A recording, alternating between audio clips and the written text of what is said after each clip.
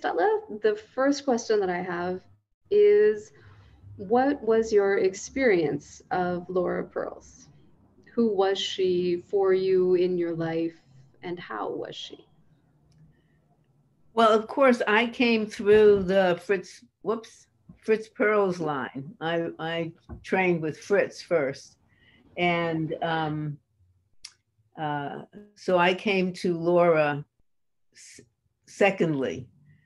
And mostly I experienced her when she came to San Francisco to do trainings for the Gestalt Institute of San Francisco. I was on the faculty there. And we asked her to come and do workshops just with the faculty, just with us. And those were wonderful experiences. That's how I first met Laura, was on the West Coast. And at the time, I had a lovely Victorian home that I had bought, and Elaine Kepner had come from Cleveland, and she became a trainer at the institute. And so she was looking for a place to stay, and I offered her one of my spare bedrooms, which she accepted, which was a wonderful experience for me. And she was very close friends with Laura. And so when Laura came to California, to San Francisco, to do her workshops, she would stay with me and Elaine. And so that was really lovely because I not only got to work with her in her training, but I also got to live with her. and and she was a trip. She was really different. She was really different when she was relaxed and at home and just hanging out with the girls, being Elaine and me, from when she was leading a group. And and I really got to love her. I really got to appreciate her wisdom and her humor and her warmth. Um, it was a whole. I felt it was really different from being in a group with her.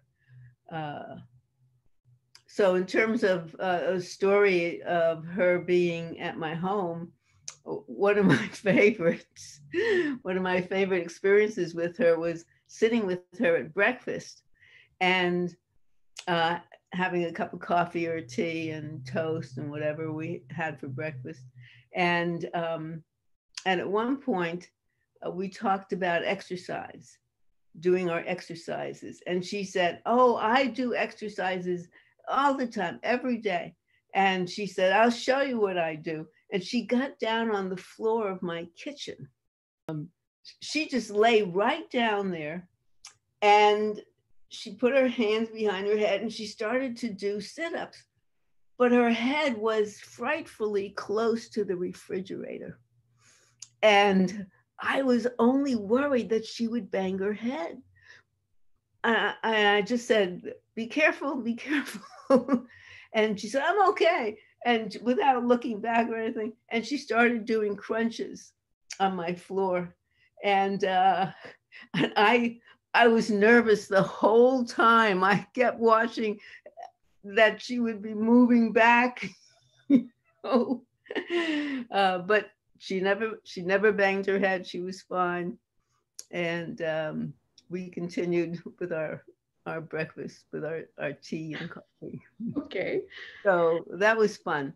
Uh-huh. Um, and a momentous time when she was doing a training with the Gestalt Institute of San Francisco was when she was leading the group, and we were on a break, and and suddenly she jumped up. She got a phone call, an emergency call, and she jumped up and she said, "I have to go." And she ran out the door. And we didn't know, we were on a break, so we didn't know what was happening. Fritz was sick. He was in the hospital. and he was dying. And seeing her run out like that was just such a clear image of how important Fritz and Laura were to each other. There was absolutely no doubt he was on his deathbed and he called for her to come. And she came. I'm getting a chill just thinking about it. She came in a flash. So that was really touching. At one point, I moved to New York. I needed to get away from San Francisco. I needed to get back to New York. My mother was sick and she was in the hospital dying. And I didn't have a good relationship with my mother. So I felt that I really needed to go to New York. And so I picked myself up and I moved to New York. I knew it was temporary. I was only going to be there a year or two. As it turned out, I stayed a year in New York City, and then I moved to Woodstock for another year. And so during the time that I was in New York, I went to her groups. I went to the New York Institute and did her groups. She led groups, I think, every week. And that's how I got to meet a lot of the New York people, how I got to meet Bud Fader, Dan Bloom, Richard Kitzler, among others. And so that was a nice experience for me. It was a whole new crowd of people in Gestalt. And I saw how much everybody loved her. She was really loved. Fritz was not loved in the same way. Fritz was appreciated. I loved Fritz. I did love Fritz. I once hugged him. I used to call him Fritzela. As it turned out, he didn't like that. I didn't know. He said to me, "Why do you diminish me?" I said, "What do you mean I diminish you?" And you say you call me Fritzela. I said, it's a term of endearment. I said, but I won't do it again. And one time, he was a tough bird. One time I hugged him and I said, "I love you, Fritz." And he said, "You love me or you want me to love you?" I said, "No, I love you. I love you, whether you love me or not." And he said, "Oh, that's nice." He hugged me. But so would you say that Laura was able to be loved in a different way? Yes. Yes. She really had a bond with a lot of the a lot of the men in the New York Institute. I noticed that more than anything that there was between Bud and Dan and Richard, they were really bonded to her, and I enjoyed experiencing her work, which was very different, I thought, from Fritz's. Fritz was a showman. Laura was not.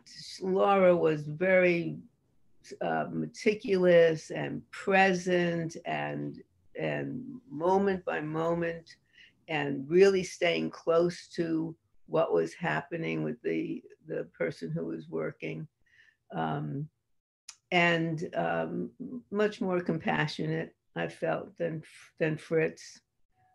Fritz believed in frustrating the client. He kept saying, you have to frustrate the client. And that's not what I saw Laura doing. I saw her being present and supportive and being right there, moment by moment. Does a particular piece of work of hers that you participated in or that you watched come to mind? I don't remember personally Mhm. working on anything with her. I, I was mostly watching her work, Mhm. but I don't remember. And how would you say that the watching and the trainings in San Francisco and in New York influenced you in your own work? What was her transcendence with you, or her influence, if there was one? Oh, I just really appreciated her. I appreciated her as a founder of Gestalt. Um, I appreciated her words of wisdom. I appreciated her presence, her essence. She was a lovely lady. Oh, I'll give you one more story. Okay. I think this speaks to who she was too. She this was in New York, and she had come home from doing shopping or something in New York, and she came into the lobby of her building, and a man jumped out with a gun, and he said, "Take me to your apartment." Hmm. And he forced. I think he forced her into the tried to force her into the elevator. She fought him back. He said, "Take me into your apartment, or I'll kill you." And she said, "Go ahead. I'm an old lady anyway, but I will never take you into my apartment." Hmm. She said, "Because you will probably kill me anyway, and then you will be in my apartment. I'm not going to take you in there." Hmm. And that was it. The guy got out, and he ran off. Oh. And but to see this old lady saying, "Go ahead, kill me anyway. I'm an old lady. I've had a good long life." And he just took off, ran off. Hmm. So that's one of my favorite of her stories. Hmm. Yeah. Hmm. Okay. And so, would you say that there is a Laura legacy? Do you, Oh, does that, absolutely. Absolutely. what does that feel like, or what does that mean? Well, her legacy is how important it is to be creative in working with clients, to use whatever you have at, in your command. That Fritz was a showman, and he was into the theater, and so he did psychodrama kind of stuff, and that wasn't really where Laura was coming from. She was much more into using your creativity in the moment with your the person that you're working with your client, um, to work in therapy, being present centered and being creative and using whatever you could to expand the client's experience in the moment. And I appreciated that wisdom of not having to be the star as the therapist, but Hmm. but the but the client is the star. I mean, do you have a sense that Fritz or Laura really imagined the transcendence of their approach, of their creations? I think so. I think they both realized that what they had created was really valuable and important, and and a lot of what I'm describing are experiences that I had with Laura and with Fritz in the 70s. Hmm. Well, the end of the 60s for me with Fritz, and the 70s with Laura. And I think they were very much aware of how important Gestalt was and would be.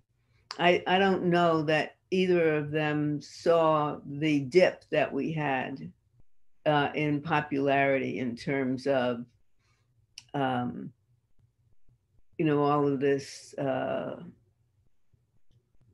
kind of cognitive behavioral stuff and all Mm-hmm. that The research. pushback on the A lot of, humanistic. Mm-hmm. a lot of that research incidentally has been debunked. Mm-hmm. Um, in terms of the efficacy of cognitive behavioral therapy. Cognitive behavioral therapy works best when it's mediated by somatic experiential therapy, which is what Gestalt is. Mm-hmm. Um, you can't go from understanding stuff to changing stuff unless it's a voluntary behavior. But if it's not a voluntary behavior, if it's something that keeps coming up and it's an emotional response, you have to work with the emotions. You have to, and if you're working with the emotions, you have to work with the body. So Fritz and Laura knew that. Um, and that's what Gestalt therapists know. You have to work with the body and you have to work in the present moment, and it has to be experiential. And you have to explore new ways of doing things, and it has to be fun and creative. The neurobiologists are very much recognizing that now. So I think we're due for a renaissance in Gestalt, and I'm very much devoting myself to that process with my embodied relational sex therapy. You are. Did Laura have any views on sex that you'd like to talk about? Is that something you guys Um, discussed in your girls' nights in San I, Francisco? well, yeah, we did. I think she was open minded. Mm-hmm. She was open minded about sex, and uh, at the time, I was just getting into all the sexuality work that I began to really develop more of. But I was definitely working with a lot of couples, and um, yeah, she was thought sex was very important, and said good things about sex. Good. Yeah, I appreciated her. Okay. So So is there anything else that you would add about her? I Would it- very much appreciate Nancy's book Mhm. on timeless experience. Uh, I thought that was a really powerful book, and described where Laura really contributed to Gestalt therapy. That was important to me, um, and her studies, her work with Lewin uh, and Fritz and Laura's friendship with Martin Buber, um, all of that, their influences were really important, I thought, and have contributed so much to Gestalt therapy. Mhm. Hmm. Okay. Well, if there's nothing else you would like to add, I would just like to thank you. I mean, you probably didn't imagine you'd be telling the story about her doing sit-ups in your kitchen, 50 years Oh later. no, Here I we knew I would are. be telling that story because that's one of my favorite stories of Laura. We also at one point went to the movies together, and that it was fun sitting next to her at the movie. She sat between Elaine and me, and um, she had comments to make Okay. while the movie was on. At one point, she was kind of wringing her handbag. I think she got She got excited. into it. Yeah, Okay. All right. Well, thank you, Stella. It was really nice to see you, and I appreciate your time. Thank my you. pleasure. My pleasure. Good being with you as always, Heather. Thanks.